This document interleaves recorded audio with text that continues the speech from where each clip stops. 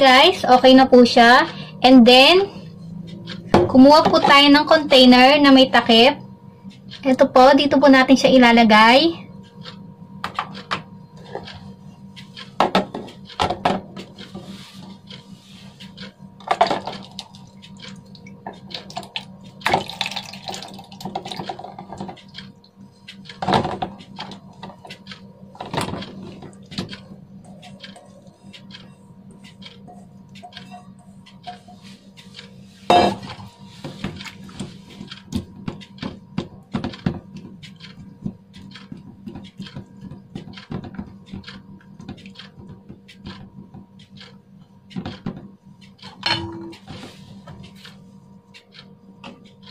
Yan guys, okay na po siya. Lagyan na po natin siya ng takip. And then, bukas pa po natin ito maluluto. Lalagay po muna natin to sa ref para bukas. And then, para ma-absorb niya yung lasa, yung mga ingredient. Yan guys.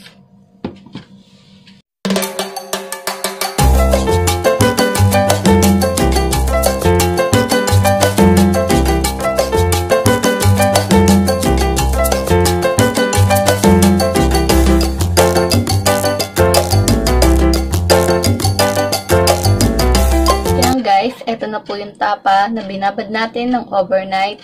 Luluto na po natin siya guys.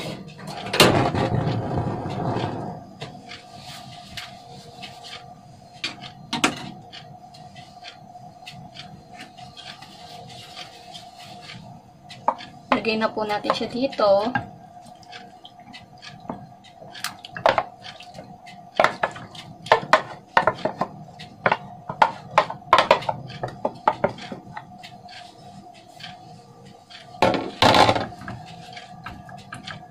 Paigahin po natin siya.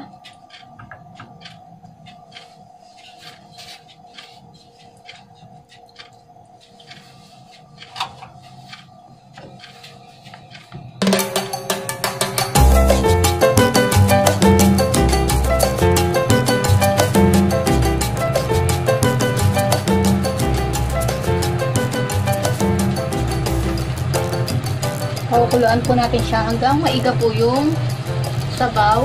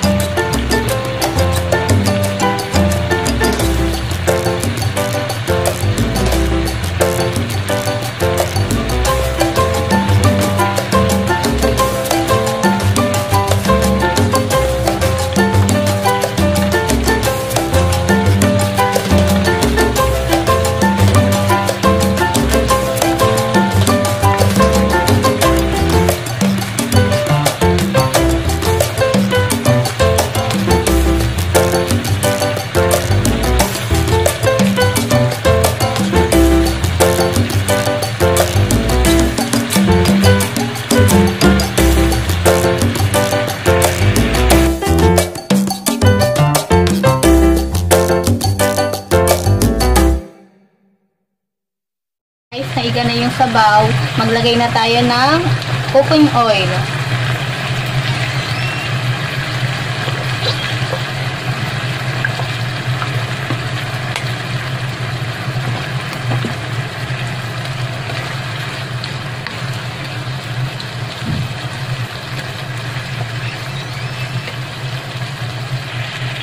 A few moments later.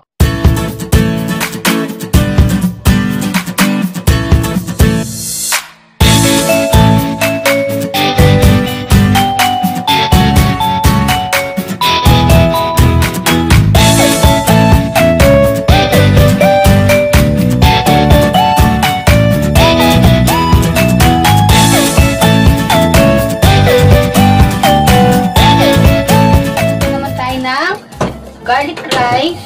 Siyempre, kapag kumain tayo ng tapsilog, mas masarap kapag may iklog at fried rice, garlic rice. Kaya, magluluto tayo ngayon ng garlic rice and egg. Para kumpleto na, 'di ba? Tapsilog. Wow. Nakatikim din ako ng tapsilog dito sa Japan dahil na-miss ko ang tapsilog. Yan guys, paglalagay na tayo ng oil.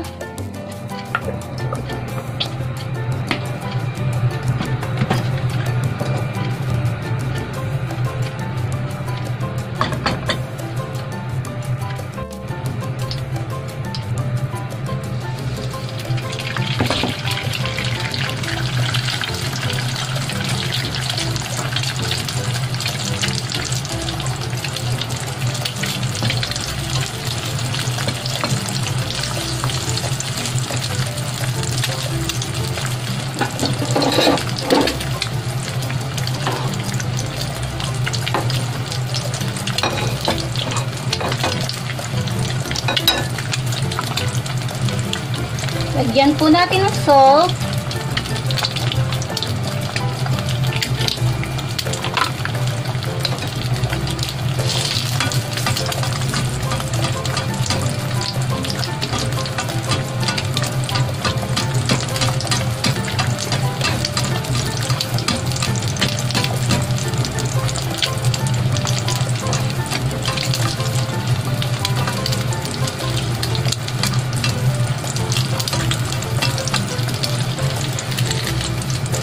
Yan guys, okay na siya.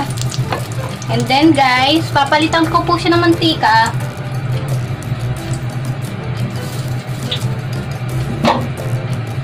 Yan guys, ang gagamitin ko pong mantika, ito po yung pinag-anuhan ng tapsilog para mas malasa siya guys. Ito po yung gagamitin ko mantika para sa pagluluto ng fried garlic rice.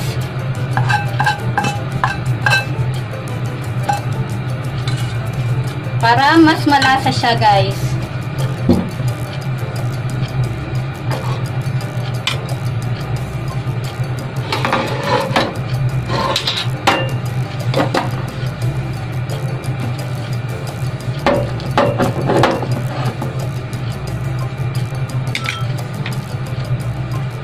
Yan guys, ilalagay ko na po tong garlic.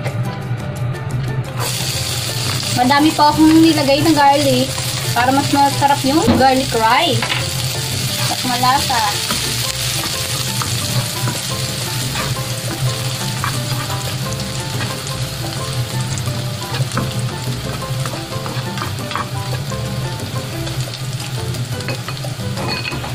Golden brown na po yung garlic. Ilagay na po natin tong rice. Ang ginamit ko pong rice ay brown rice. Lalagay ko na po siya guys.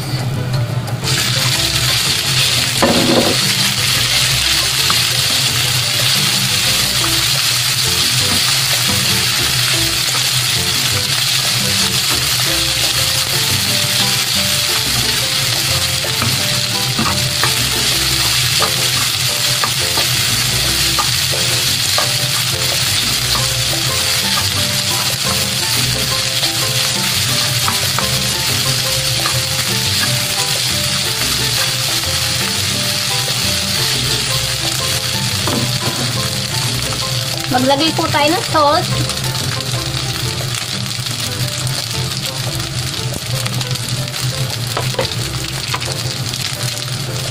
Ajinomoto.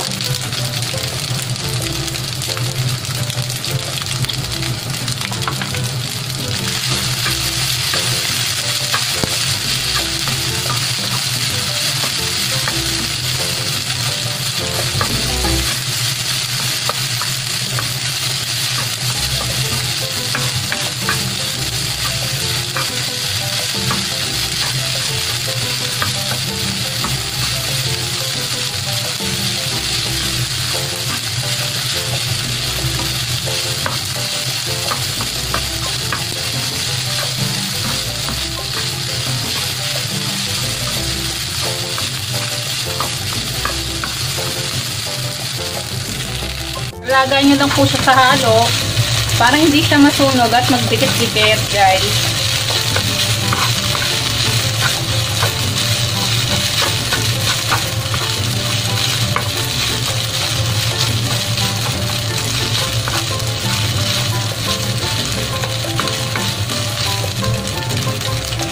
Yan guys, okay na po siya. Pwede na po tayo magawa ng tapsilog.